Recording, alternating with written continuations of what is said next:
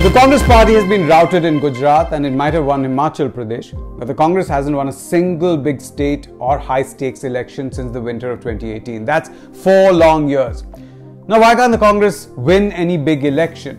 Mainstream media will tell you it's because Rahul Gandhi is a failed leader. He cannot win votes for the Congress. He's so unpopular that he might as well end up losing votes for the Congress. Mainstream news anchors will also tell you that the Congress just doesn't work hard. Look at the AAP, they'll say, out there battling for every last vote. And the Congress, you can't find them on the ground. And Rahul Gandhi is himself like that, absent every time he is needed.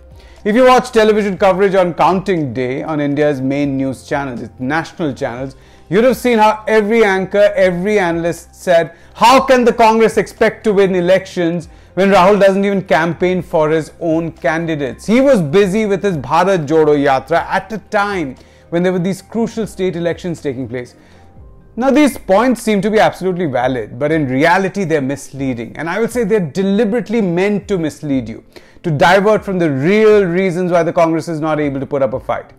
And these are 5 key reasons. 3 M's: media, misinformation and money power. And there are 2 P's: political ideology and polarization. I'll start with the media. When was the last time you saw any positive or even neutral coverage of Rahul Gandhi or the Congress party in mainstream media?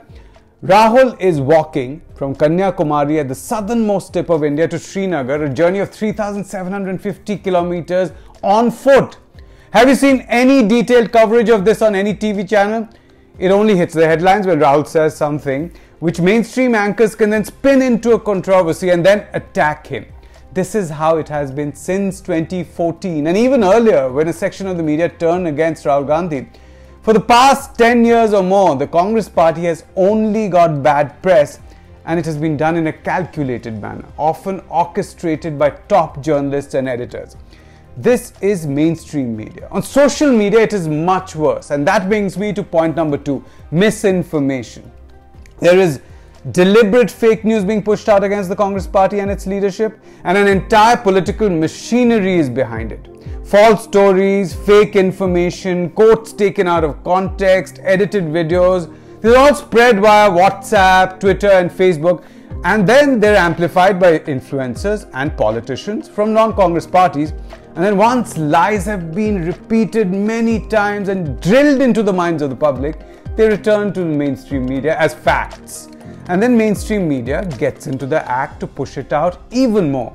And they still have the audacity to claim that the Congress isn't putting up a fight when they have deliberately participation in diminishing the Congress party, trying to defeat it.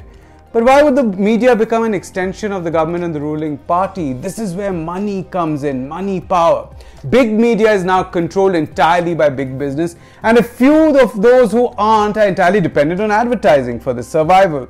So they do what corporate India wants them to do. They say what corporate India wants them to say. If a journalist has an independent mindset or believes that journalism is about questioning those in power, whether political, institutional or financial, such journalists have been sacked and sidelined in the past 5 to 6 years. Those who are willing to toe the government's line, do what their corporate masters tell them to, they are promoted, they get primetime shows, they become editors and get visibility. That is how corporate India's message, its ideology is pushed through these media stars to the average citizen, who then accepts it as authentic news, as facts. But you will ask, why is corporate India against the Congress, especially Rahul Gandhi? And that brings us to Congress party's political ideology. Actually, Rahul Gandhi's political ideology.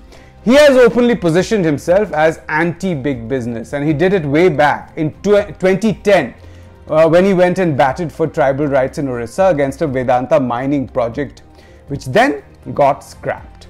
That was a warning signal for India's big business, that this man could be a problem. He might try to take India back towards a socialist path where the state controlled the economy. Since then, Rahul has only strengthened that view. Everything he has said has been about equality, about the poor, and he has also surrounded himself with left-leaning advisors. At least that's the allegation against it. And after the Congress was defeated in 2014, Rahul's attacks on big business houses have only increased, they haven't reduced.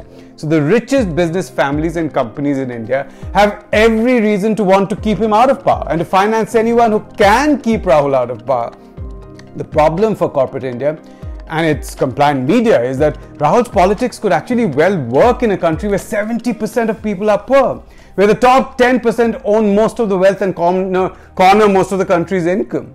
The best way to stop the poor from uniting on economic issues is to make them unite under the banner of religion. In other words, to polarize them. And that is what is increasingly happening in India, where the national media, social media, those in power, those leading institutions have all united to push a polarizing ideology.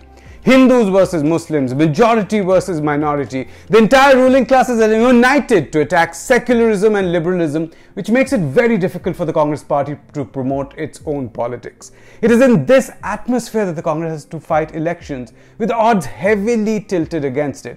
When the field is so badly skewed against the party, it is very difficult for the average party worker or even local leaders to feel enthused to push themselves, because they feel the battle is lost even before it begins. And the mainstream media pretends that it has no role in this, that it is entirely the Congress party's own fault that it cannot win elections. The reality is very different. If you have liked this video, do press the like button. It will help YouTube's algorithm recognize that you liked it, and it will then reach more people like you. And do subscribe to our channel. You will get to see what corporate controlled mainstream media will never show you. Until next time, goodbye.